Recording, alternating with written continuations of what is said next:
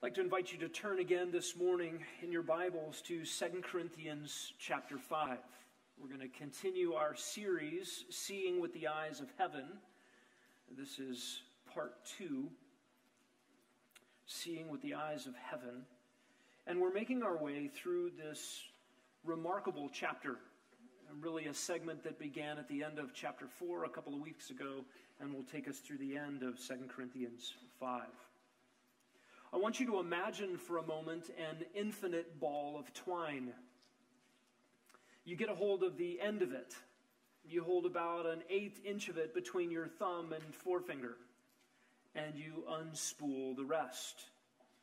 Of course, it would go around this room several times. It would make its way out the door. You could throw it and then unspool it around the building several times. You could take that spool of twine out to I-10 and run it all the way eastbound I-10 to Jacksonville, Florida.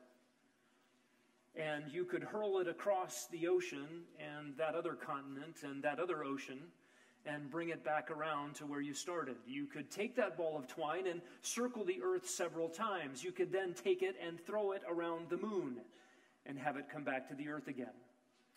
And you could do that a dozen more times and then take that ball of twine and hurl it out of Earth's orbit, out of the solar system, deep into outer space. And this imaginary infinite ball of twine would still keep going and going and going. And you're holding on to that 1/8 inch end of that ball of twine between your thumb and forefinger. This ball of twine represents your life. And the 1/8 inch between your thumb and forefinger represents your life on this earth. You need to think about your life. You need to think about your life this morning. You need to think about all of your life. You need to talk to God about your life. You need to hear from God and His Word about your life. And what you do in that 1/8 inch section of that ball of twine that represents your earthly existence makes all the difference for all of the rest. I'm drawn in my own heart, and I want to draw our attention to this apex section of our Bibles, the sort of mountaintop experience we get in 2 Corinthians 5. It is a significant chapter of God's Word that has the power to readjust all of our thinking about everything. We began 2 weeks ago at the end of chapter 4, allowing heaven's perspective on things, an eternal perspective, to change the way we think about afflictions. And if I give you 7 words for the series, they are these: afflictions, home, goal, motivation, people, business, and message. That is sort of the roadmap for this series. 2 weeks ago, we looked at afflictions. This morning, we'll look at home. When you hear the word home, what do you think of? I was a military kid. I moved all around Arizona in this last segment of my life. It's the longest I've lived anywhere. I don't really have roots. What comes to your mind when you think about home? The place you've always lived, that which is comfortable, where your people are. And this morning we're going to allow 2 Corinthians 5, 1-8 to define home for us. Let's read it together. Follow along with me. We'll read from the Apostle Paul, God's words in 2 Corinthians 5. For we know that if the earthly tent, which is our house, is torn down, we have a building from God, a house not made with hands, eternal in the heavens. For indeed in this house we groan, longing to be clothed with our dwelling from heaven, inasmuch as we, having put it on, will not be found naked. For indeed, while we are in this tent, we groan, being burdened, because we do not want to be unclothed, but to be clothed, so that what is mortal will be swallowed up by life. Now he who prepared us for this very purpose is God, who gave to us the Spirit as a pledge. Therefore, being always of good courage, and knowing that while we are at home in the body, we are absent from the Lord, for we walk by faith, not by sight, We are of good courage, I say, and prefer rather to be absent from the body and to be at home with the Lord. Sir Ernest Shackleton was an Antarctic explorer, perhaps the last great hero of the age of exploration. His adventures were obscured by World War I, and his story, one of the greatest stories of human grit, has been largely unknown. In 1909, Shackleton got within 97 miles of the South Pole. He would have been the first. He was eclipsed by another explorer, and in 1914, he set out to cross the Antarctic continent to be the first to do that. So 1914 to 1917, 56 choice men and 100 sled dogs set out in a coal-powered sailing vessel named Endurance. You can read about it in the book called Endurance. You can get into the hearts of the men and into Shackleton's own hearts through Shackleton's journals. And I'm not going to spoil the incredible story for you. It's worth the read. But I will give you some of the details. There was a period where they spent 70 days without seeing the sun in the Antarctic winter, at 100 degrees below zero and hurricane-force winds. One journal entry describes the experience of the sailors after their ship was smashed by the colliding ice floes and then sunk into 10,000 feet of black, freezing Antarctic Ocean. The men lived for months on a drifting piece of ice, floating over the abyss on a precarious chunk of frozen ocean that melted and refroze and melted again, split in pieces, could have overturned at every moment, and slowly spun and drifted away from the safety of land. They survived on the food stores rescued from the ship and from seals that they could shoot. They eventually had to kill their sled dogs to conserve food. The men would often wake up to a tent full of freezing seawater as the iceberg split or shrunk. I'll read from Shackleton's journal. He writes, "How fragile and precarious our resting place. Yet usage of it had dulled our sense of danger. The floe had become our home. And during the early months of the drift, we had almost ceased to realize that it was but a sheet of ice floating on unfathomed seas. Now our home was being shattered under our feet, and we had a sense of loss and incompleteness hard to describe." Friends, our abode here on this earth, in this life, is no less precarious. I want to give you a Christian view of home this morning. We'll look at 5 realities that ought to make Christians homesick for our permanent residence. And to let the cat out of the bag, heaven is home. The first reality that Paul gives us is found in verse 1. It is simply this understanding: we know that this life is not our home. Paul begins chapter 5 with this 4. It's an explanation of the perspective we looked at 2 weeks ago from chapter 4, verses 16 to 18. Why are momentary light afflictions to be treated as light and momentary, even though they are real burdens? Because they are weighed in the balance of eternity. And this life is not our home. Chapter 5 begins this explanation. And notice that Paul says, we know this. Christians know this. Christians know this life is not our home. If you have chosen to follow Christ simply for temporary benefits in this life, my friend, that is a foolish follow. To follow Christ means you have exchanged the things of this temporary life to get everything in him.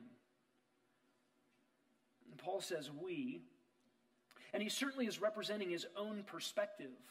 But by including us, he is telling us how we ought to think as Christians. And to some degree, every Christian knows that this life is not our home.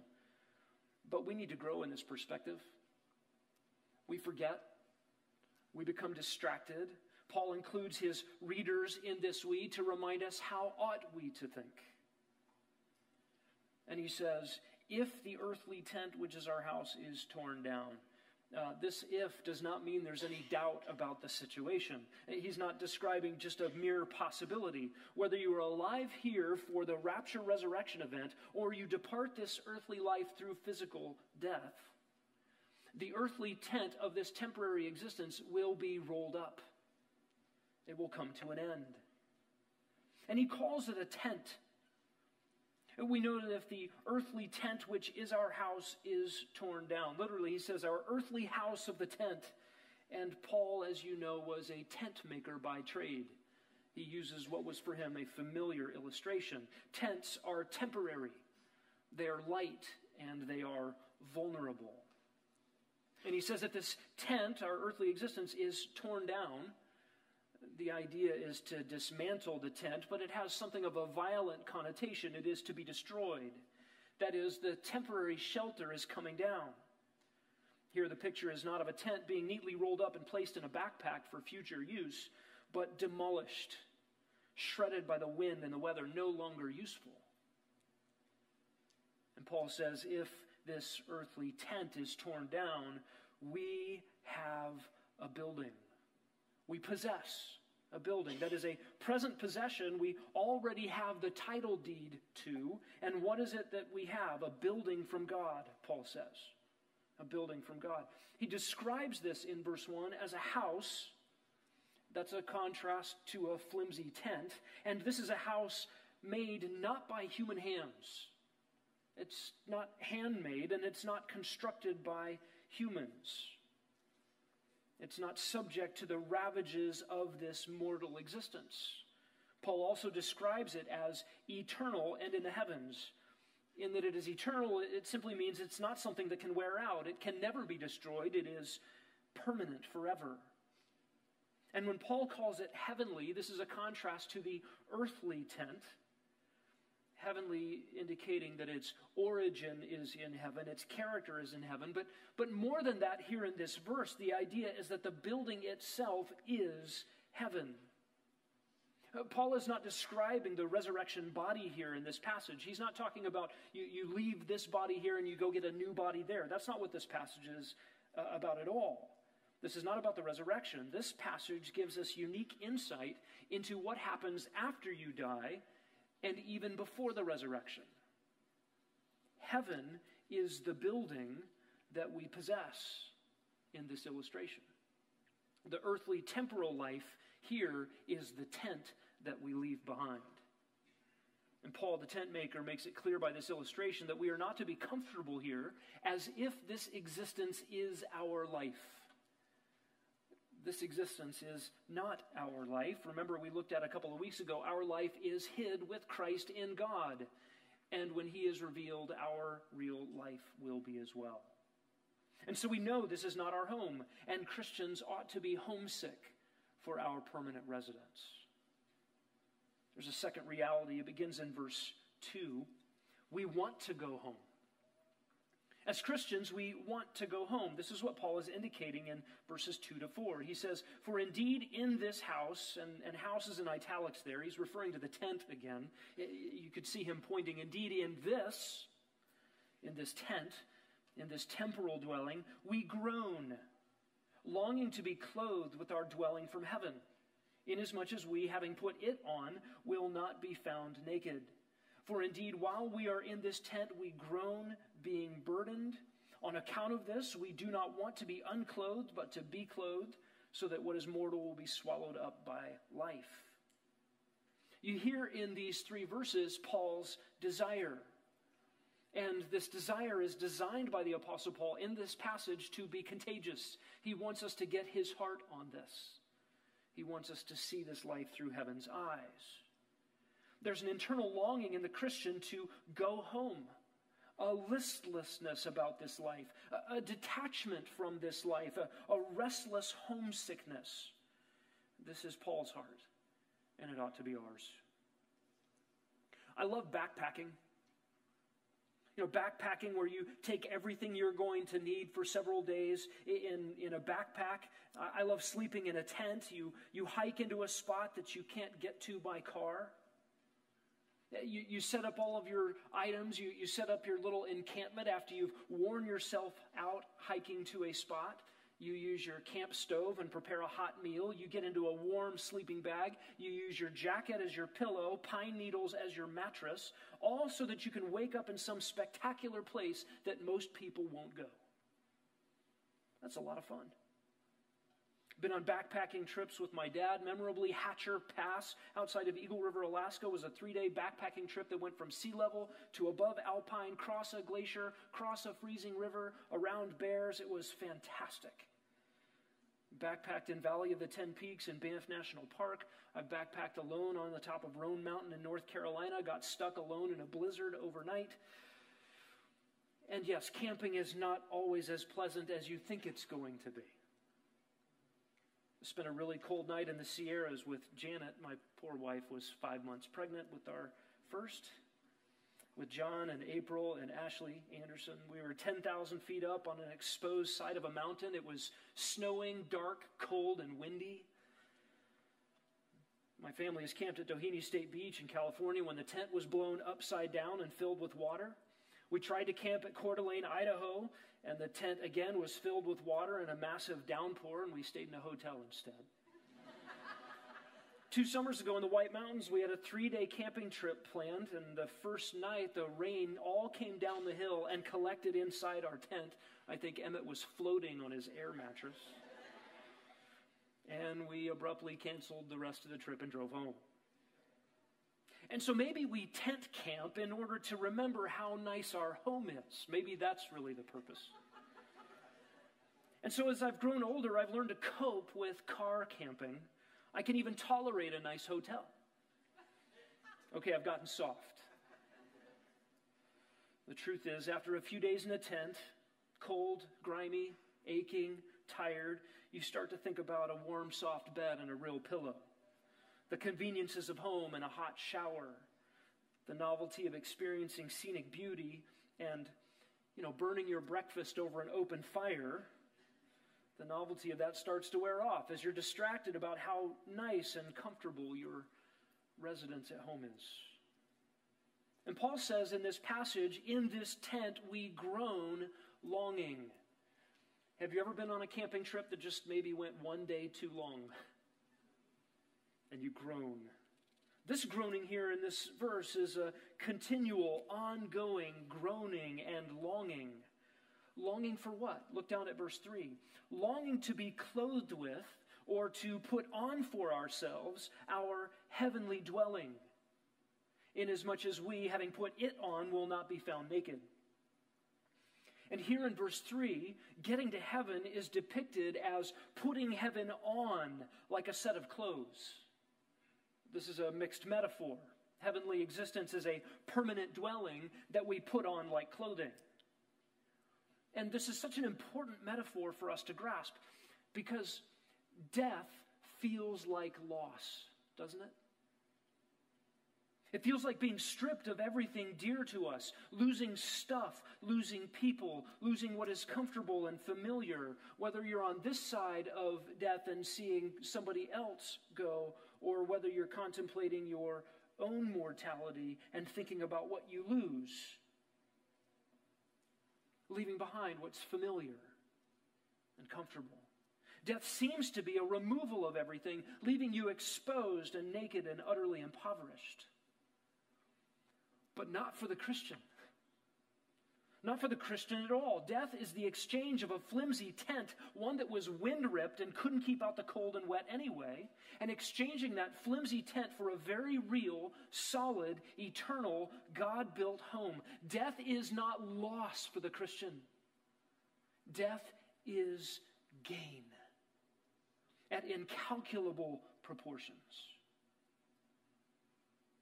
Notice what Paul says in verse 4.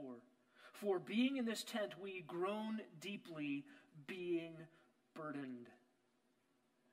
Life here is a burden. There are burdens in this life. We talked about that 2 weeks ago. We went through Paul's own lists of the burdens he faced. Those are very real and weighty. And again, in the scales of eternity, they're seen as light and momentary. But I think the burden Paul has in mind here is not the burdens of this life, but the yearning, groaning, longing burden in the Christian heart to go home. And notice what he says in verse 4. In the NASB, we have the word because. You see that in verse 4? It should be read on account of this. In other words, on account of this burden that we feel, this longing to go home, on account of this continual deep groaning, we wish to be clothed with heaven.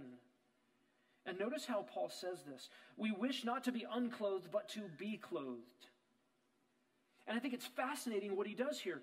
Paul's longing is not merely a longing to get out of here, not merely a longing just to be done with this life. Paul is not escapist here. In fact, we see this tension in Philippians 1. Paul says, going and being with Christ is better by far. And yet, from jail, Paul says, and it's probably better that I stay here and suffer and be a benefit to you. And you feel that tension. It is the burden of longing to be home that Paul is describing here, not merely an escaping of the hardships here. He is not complaining about how hard life is, but positively longing for heaven. And you might be thinking about the burdens of this life, and wouldn't it be nice just to go home now? Haste the day, we just say. You know, I just can't take one more presidential election cycle. I'm so tired of things breaking down, my physical body, my car, my relationships, or, I'm just over people. No doubt we feel the discomforts of this life. But Paul emphasizes the direction our longing should take. He specifically says, my longing is not simply to be unclothed, that is to be stripped of this tent, the uncomfortabilities here. My deep longing is to be clothed, that is to be at home in the presence of God. This heavenly dwelling to be put on me. And that heavenly dwelling is the very special, radiant dwelling place of God where he manifests his presence in radiating glory for his people to behold him. That's what Paul longs for. John Calvin, in his Institutes of the Christian Religion, has an essay titled Meditations on the Future Life. And he talks about how to entertain the various things that come to us in life, the vicissitudes of gifts and trials. He says, when you're having a gift from the Lord, when you're experiencing some delight that God provides, remember he is a giver of good things. So a sweet friendship, a wonderful meal, some recreational activity. Calvin helps us to remember that these things are appetizers for what is to come when we get home. All of those good gifts from the Lord that we enjoy, and 1 Timothy 6 tells us God gives them to us so that we may enjoy them. Our enjoyment doesn't stop at the thing, but like an appetizer that whets our appetite for the meal that is to come, those things remind us that our God is gracious and good and knows how to give good things to his children whom he loves. And he is storing up those things at his right hand forevermore for those that are his. So you're having a good day? Think about the good days to come. It's a reminder of them. And Calvin goes on to say, when you're experiencing a hard time, trials, difficulties, how should we view them? Let them detach us from this life in the ways that God designs. This life is not my home. This world is not as it's supposed to be. God has designed better things and will be there very soon. I like Calvin's advice. You know, a really good test of whether we're heeding that advice is to test our longing for heaven, particularly when things are going well, when we're full of the vitality of life, when all your vehicles are working and your roof's not leaking and you're healthy. Do you long for heaven then? Do you long for heaven when you're in a sweet spot of life, enjoying the good things that God provides? During COVID, some of us in this room lost their taste.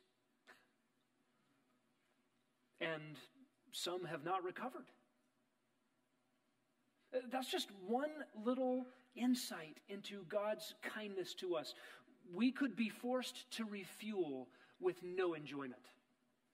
Pull up at the Conoco, put in the pipe, get some gas, and move on with life. But God gave us taste buds. And we took those for granted until COVID took it away. And God gave that back to many. Wow. Coffee. Trifle. Or whatever it is. A steak. Do we praise God when things are good? And do those good times remind us to look heavenward? Look, it's easier to long for heaven when I feel the burdens of life in this world. We don't want to wish merely to be stripped of this tent. We wish rather to be clothed with heaven. And notice verse 4, in order that, and listen to this, listen to these words, what is mortal will be swallowed up by life. Of all the expressions in the New Testament, and I've counted somewhere above 40, that describe a believer's homegoing. And have you noticed that? Have you noticed the vocabulary of death applied to believers in the New Testament? It's called a whole bunch of different things. Our tent being torn down, exchanging one thing for another, sown in ignominy and raised in glory. There's all kinds of metaphors for what it means to go and be with the Lord. Seldom are words like death and dying used of believers, except in the context of martyrdom. So of all of those expressions of what it means for a believer to leave this present life and go to the next, this one is my favorite. Death swallowed up by life, or what is mortal swallowed up by life. Sir Ernest Shackleton's ship, the Endurance, was swallowed up by Antarctic ice. Some of their sled dogs were swallowed up by sea lions. Their gear was swallowed up by the cold black ocean, and the men adrift on an iceberg feared being swallowed up by orcas. But here in 2 Corinthians 5:4, Paul says that the Christian actually desires to exchange this life for the next so that death may be swallowed up by life. For death to be gulped down by something bigger than it, more fierce than it, to be swallowed up by life. This is what I once said at my memorial service. What happened to him? How did he die again? Oh, he got swallowed up by life. There's a third reality to make us homesick for our permanent residence. It starts in verse 5. The reality is this: God has prepared and guaranteed our home. Read with me in verse 5. Now he who prepared us for this very purpose is God, who gave to us the Spirit as a pledge. The one preparing all of this is God himself. God is preparing our home. God is preparing our home for us.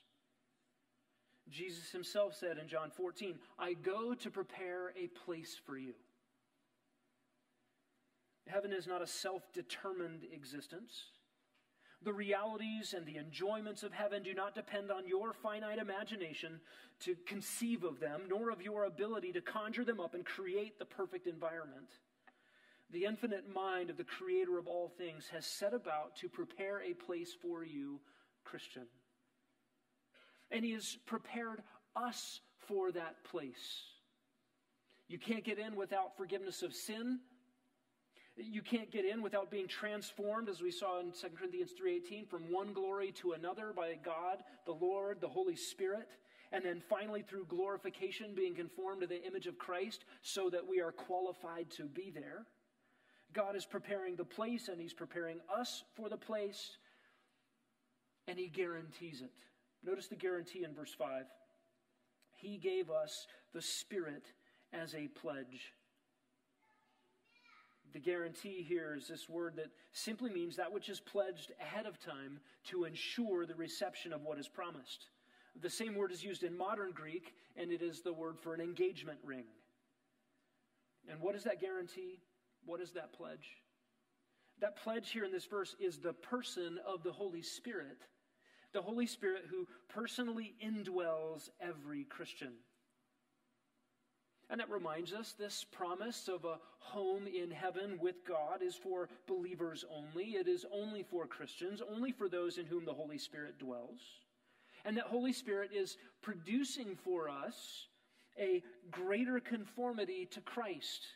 That 2 Corinthians 3:18, transformation from one glory to another is the tangible expression of this pledge, of this guarantee, of God's preparing us and preparing our eternal home. You see, the Spirit of God in the life of a believer produces spiritual life. He makes a new creation. He produces spiritual longings. He eradicates the slavery to sin and brings about a new slavery to Christ. This Christian spiritual transformation by the power of the Holy Spirit is actually a tangible guarantee of God's preparation of your eternal home. It's like holding in your hands the title deed to an incredible property you've never visited. The Holy Spirit's presence in your life, the Holy Spirit's work in your life, Christian, is the evidence of that guarantee. There's a fourth reality. Recalibrating our thoughts, whetting our appetites for eternity, causing us to be homesick for our permanent residence. It's found in verses 6 and 7. It is this reality. Home is where God is. Home is where God is. Paul says, therefore, being always of good courage, verse 6. We looked a couple of weeks ago at Paul's own discouragements and why there is a need of good courage throughout life. And here we find the fuel for that encouragement. And notice what Paul says about that. Being always of good courage, knowing. Listen, there's the phony kind of bravado that is a confidence without knowledge. That will only get you into trouble. But a courage that comes from truth actually fuels genuine, lasting encouragement that can withstand trials, withstand difficulties. And what is it we are to know here in this verse? That while we are at home in the body, we're absent from the Lord. The words for at home and absent, they're actually the same word with just different prefixes on the front. They carry the idea of belonging, of being with your people. So to be present is to belong where you're supposed to be, around the people you're supposed to be with. And absent means being away from where you belong, being away from your people. Know this. A Christian at home here is absent from the Lord. So there's a little bit of a double reality there. In God's providence, you're supposed to be here right now. There's a sense in which we're home, even though this isn't our home. You belong here, but for as long as you belong here in God's ordering of your life, you are not at home. You are absent from where you truly belong. Absent from your people. Absent from the saints gathered above. Absent from God himself. Home is where he is. That's the implication here. What makes heaven home? God. And as an aside, this is a reminder, we need to see with the eyes of heaven on this. Look at verse 7. You see the dashes in your English Bibles. This is sort of set off from the rest. Paul says, for we walk by faith and not by appearances. We walk by faith. And the word for sight there, the word doesn't indicate the power of vision, your ocular abilities. It is the word that deals with that which is outwardly visible. The very thing Paul has been contrasting in this section of 2 Corinthians, the contrast between what people look at on the outside, what can be seen, versus what cannot be seen. Remember, we said a couple of weeks ago in verse 18, the things which are seen are temporary, the things unseen are eternal. That's what Paul is referring to again right here. We walk by faith, not by appearances. We don't look at the outward man. We don't look at the outward side of afflictions. We don't look at the outward impressions of an apostle. We don't look at the outward impressions of Christ. We don't look at the outward impressions of each other anymore. So all of our walk in this temporal existence is a walk of faith. What is faith? It is taking God at his word. Listen, faith is only as good as its object. You can have a phony bravado and a false faith. You can have a confidence that is no good because you've banked on things that are not true. It doesn't matter how sincere you are. If your faith is not locked in on God and what God has declared for us, your faith is shoddy, untrustworthy. This is why we don't ever want to separate faith from biblical knowledge. Trusting the Lord and knowing what He says go hand in hand. An impoverished knowledge of God's word can only produce an anemic faith. Knowledge of biblical truths like this one in this passage, fuel faith and courage. Why are afflictions considered light and momentary? When we know something about what eternity brings. And eternity for the Christian means going home precisely because God is there. To be enveloped in the grand and glorious purposes of His desire to bring honor to Himself by loving people like us. Truly staggering. There's a fifth reality that makes us homesick for our permanent residence. It's found in verse 8. We want to go home more than we want to stay. We want to go home more than we want to stay. Paul says, we are of good courage, I say, and prefer rather to be absent from the body and to be at home with the Lord. Again, this courage comes back. Paul repeats the idea we need encouragement in the face of discouragements. We need to have courage that comes from biblical truth. We need to have courage that God freely provides. And this courage comes in this hope. Paul says, we would prefer rather to be absent from the body and to be at home with the Lord. We learned something about a theological discipline we call personal eschatology. You know the word eschatology, that is what happens in the end times, but personal eschatology is what happens to me after I die. And we learned something really critical here in this verse, that there is a season, if you go to meet the Lord prior to the resurrection rapture event, you will be absent from the body. You will be present with the Lord. And Paul says that is better by far. And we think of a significant loss of losing physicality. There is a time when death separates the inner man from the outer man, that which is physical and seeable, from the real you on the inside, which transcends mortality. And the human constitution was designed to be a unified, integrated, not disintegrated, being. Immaterial and material together forever. But there is this intermediate state, if you die before the resurrection and rapture event, where you will be bodiless. And we see the evidence of this throughout Scriptures. The souls of those who await the vengeance of the Lord are under the throne.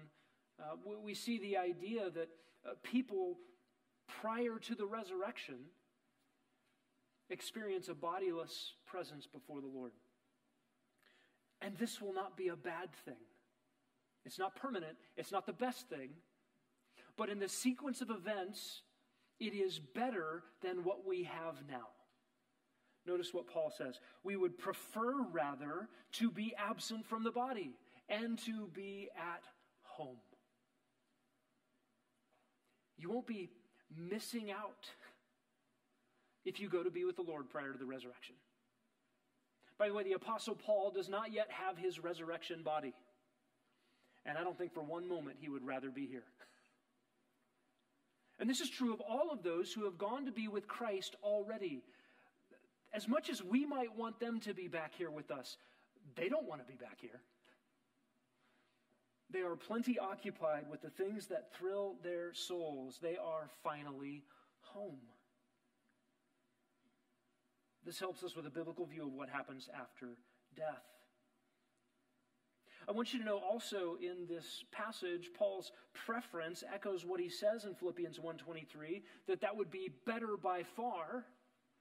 And yet in Philippians 1, Paul recognized the necessity of ministering here on the earth. And so Paul said he was torn. Better by far to leave you, Philippians, and go to be with Christ. That would have meant for Paul, all the burden's over. The fight with sin is done. Getting out of jail. The hardships that he faced that we went over a couple of weeks ago. All ceased. That would have been great. He would have preferred it better by far. And he recognized God's sovereign hand in the need for Paul's particular ministry to lay a foundation for the church, a foundation which we are building on even today, which we get to benefit from even in reading his letters. Listen, Paul was not clawing and fighting against death, not doing everything he could to avoid dying, to extend as far as possible, as far as human means would allow, a stay on this earth. No, Paul said, look, if it's today, I want to go. Leaving this life means going home. It means being done camping. It means being with him. Does your heart resonate with this preference? Absent from the body, present with the Lord. I prefer that better by far. Does that tug at something in your heart? Yes, I want to think that way. My favorite author, she's my wife. She wrote her master's thesis on Philippians 1 and this very concept of longing for heaven. It was titled Better by Far, ? Longing for Heaven in a World of Distractions. And at the time, we were working with college students who looked forward to getting married, getting a career, getting into a master's program, having kids, retiring, buying a Winnebago, having grandkids.